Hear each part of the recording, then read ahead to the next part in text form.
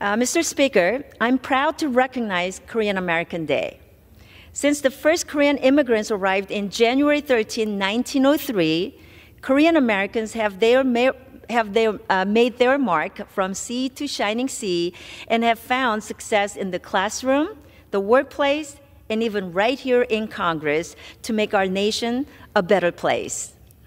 As one of the first Korean American women to serve in Congress, and as an immigrant from South Korea, today I reflect on the sacrifices my family have made in the aftermath of the Korean War to have the chance at a better life here in the United States.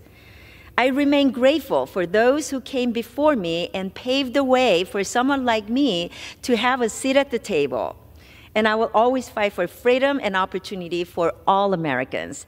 Thank you, and I yield back.